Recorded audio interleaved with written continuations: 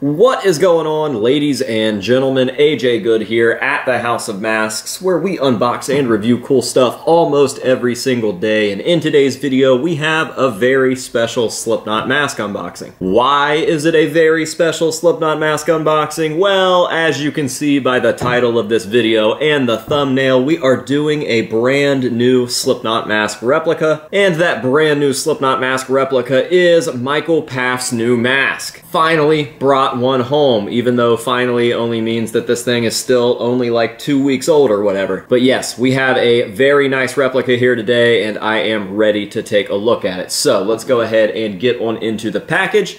This comes to us from Ian6 Effects. You guys need to go check him out over on Instagram because he recently lost access to his original Instagram and he is trying to build back better. And this video is going to help him do so. So his information will be down below. The kid is absolutely killing the game, especially for somebody as young as he is. The dude's just a teenager and he's making cool shit like what you're about to see, and he's made quite a few other pieces that have ended up in my collection as well. Just go check the dude out. Like I said, I'll be dropping the information down below, and as soon as you see this mask, you're not gonna need any more convincing from me. You're just gonna go do it. So, are you ready? Here we go. Oh, and it came on a foam head already. I'm stoked. All right, I'm going to give you guys the first look at it like I usually do. Now, I have seen photos of this on Instagram, so it's not a super surprise by any means.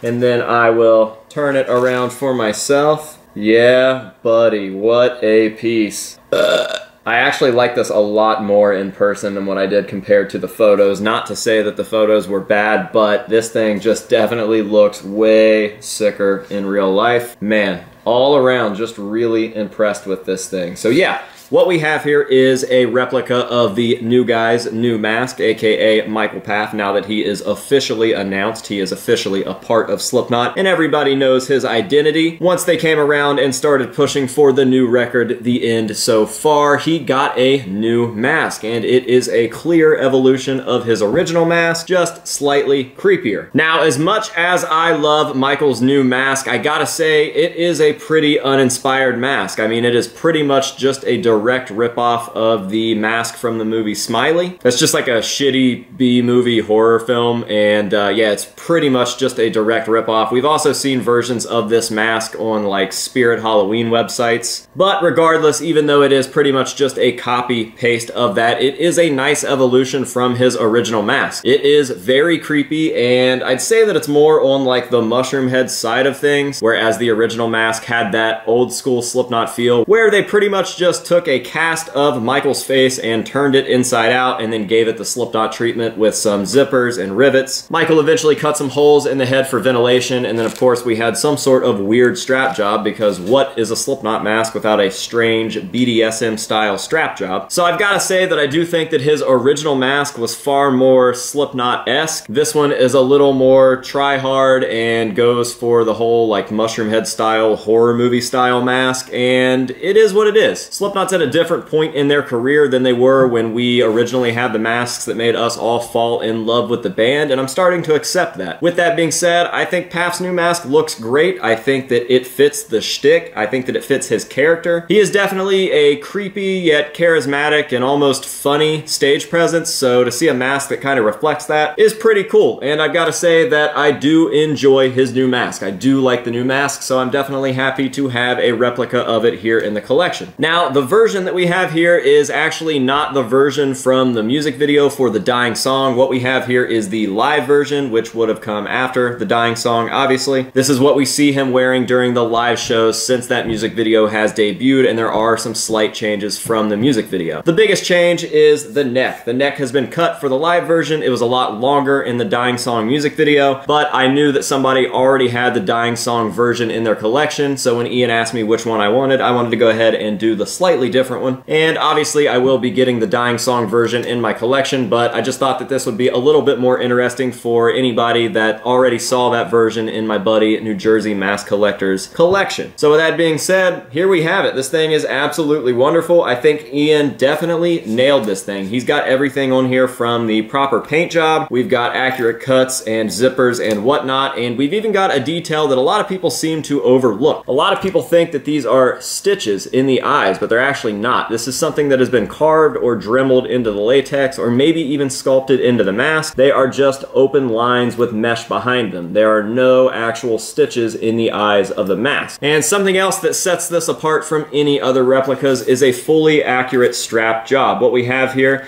is some Velcro, very thick Velcro down at the bottom that has been not only riveted but stitched into the mask. And then we also have kind of like the pleather, leather, lace, like I don't know what you would really call that. It's just like a lace fitting that you can kind of tie down, and that would give him the proper fit as opposed to doing some sort of like fixed leather strap job. This has always been a staple of Michael Pfaff's masks, is they have this on the back so that it can be worn on pretty much anyone's head at any different size and be worn comfortably, but stuck on there to fit. So the strap job is definitely something that sets my replica apart from the other replicas that are out there. I've not seen any replicas that have as accurate of a strap job as this one has. And yeah, man, I think that Ian just absolutely killed this thing. So like I said at the beginning of the video, you guys are going to want to go check him out. The kid is just doing the damn thing. He's sportsing the ball, if you know what I mean. So yeah, I definitely welcome this thing into my collection. Now let's go ahead and let this piece speak for itself. As always, I'm going to end the video with some nice up-close shots of it so that you guys can see all of the beautiful